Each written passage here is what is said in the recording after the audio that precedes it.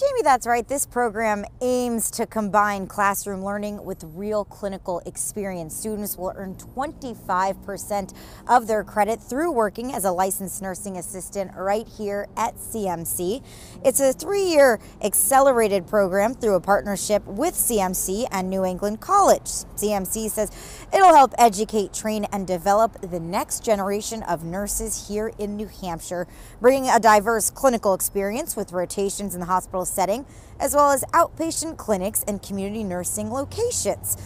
Graduates will earn a Bachelor of Science in Nursing. CMC says they'll be eligible to be hired and ready to provide care from day one.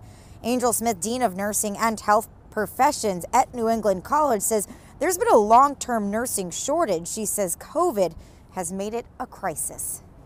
This program was developed from a listening tour with area hospitals. What were the needs?